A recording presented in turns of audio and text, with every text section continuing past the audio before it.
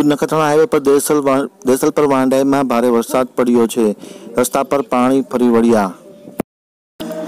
હવે જોઈએ મારા પ્રતિનિધિનો એક વિસ્તૃત અહેવાલ। આજે ખરા બપોરે ખાસ કરીને વાતાવરણમાં અચાનક પલટો આવ્યો હતો। કચ્છમાં સવારથી જ ભારે બફારો જોવા મળ્યો હતો અને બપોરના 3 વાગ્યા બાદ અચાનક આકાશમાં વરસાદી વાદળો છવાઈ ગયા હતા અને ભારે ગાજવીજ સાથે વરસાદ પડ્યો હોવાના સમાચાર મળે છે।